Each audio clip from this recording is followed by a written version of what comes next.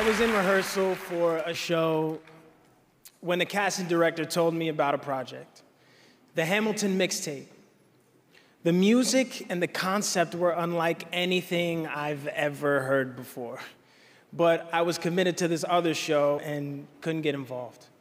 Well, the show I was in got canceled during previews, so suddenly your boy was out of a job. But thankfully, I got the call a couple hours later. I was hired for the workshop of the mixtape project. It was an inventive creation that used rap, R&B, and pop to tell the story of Alexander Hamilton's rise from orphan to the architect of our nation's financial system. I mean, hashtag started from the bottom, now we're here. You know, the project became a phenomenon. It's a story about America then, told by America now. The cast is inclusive, using actors of different races to play the founders of our nation. Now that is revolutionary. I remember the first day Lynn brought the opening number of the show to me, Alexander Hamilton, and at the time it wasn't a musical. It was probably going to be a mixtape album at that time, but it also could have just been a song that he had written. The White House called and said, we're doing an evening of poetry and spoken word. If you have anything on the American experience, that would be great. I said I got a hot 16 about Hamilton. How does a bastard orphan son of a whore and a Scotsman dropped in the middle of a forgotten spot? I mean, it was very apparent to me that even if it was an album, that it could belong and live on stage. The $10 founding father. My performance went viral, and we were sort of off to the races after that. It's a little bit like George Washington getting his cabinet together. He goes, all right, who can do these jobs? Who do I know that are the best? One of the blessings of this team is we trust each other's ideas, and it's inspiring to have partners that basically say, be fearless with me. I go, here's what I've written, and then we pull it apart and we put it back together again. I don't want to lose the da-da-da. Okay. That's worth saving to me. So does that mean started and not? Not started. Right.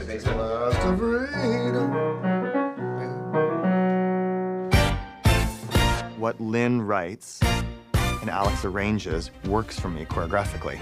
We're reaching out as if we're gesturing to all those people over there, all those people over there. Then we lean hand to heart, so it comes up almost like a Pledge of Allegiance. Just like my country, I'm young, scrappy, and hungry, and I'm not throwing away my shot. Andy Blankenbuehler is a mathematician in the sense that he thinks like an orchestrator. He is just art in motion. Tom McCarroll is just the leader.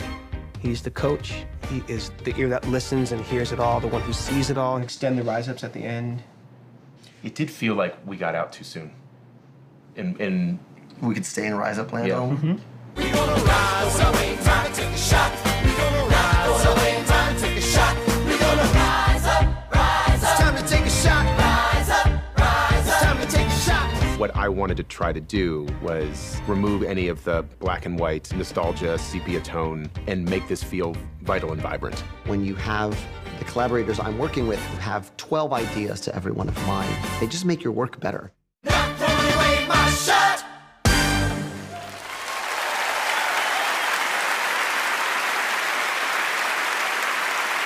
And now, from our original cast, please welcome the incredible Renee Elise Goldsberry, Jasmine Cephas Jones, and Philippa Sue, the Schuyler Sisters.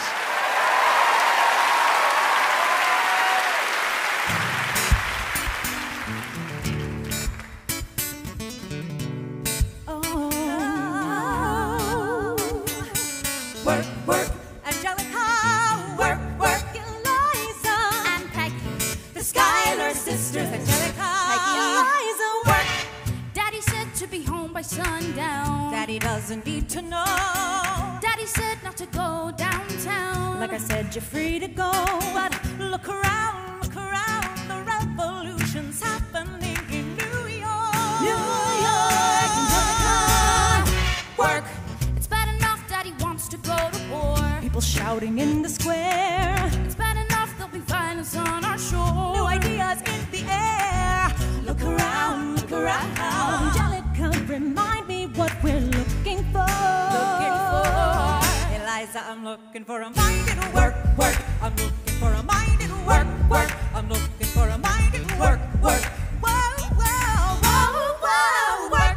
Woo! I've been reading Common Sense by Thomas Paine. So men say that I'm intense or I'm insane. You want a revolution? I want a revelation. So listen to my declaration. We hold these truths to be self-evident, that all men are created equal. And when I meet Thomas Jefferson, I'ma compel him to include women in the sequel. Work! Look around, how lucky we are to be alive right now. Look around, and how lucky we are to be alive right now. History is happening in Manhattan, and we just happen to be in the greatest city in the world. In the greatest city in the world. 'Cause I've been reading Common Sense by Thomas Paine. So let's say that I'm intense or I'm insane. You want a revolution, I want a revelation. So listen to my declaration. We hold these truths to be self-evident, that all men are created equal. Look around, and how lucky we are to be alive right now. History is happening in Manhattan, and we just happen to be in the greatest city in the world. In the greatest city in the world. Work, work, Angelica, work, work, Eliza and Peggy, the Schuyler Sisters. We're looking for a mind and work, work, hey, work, work, work, work, in the greatest city in the world.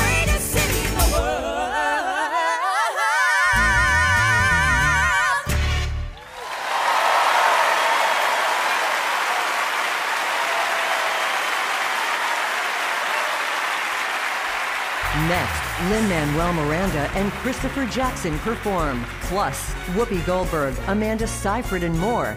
The Kennedy Center Honors.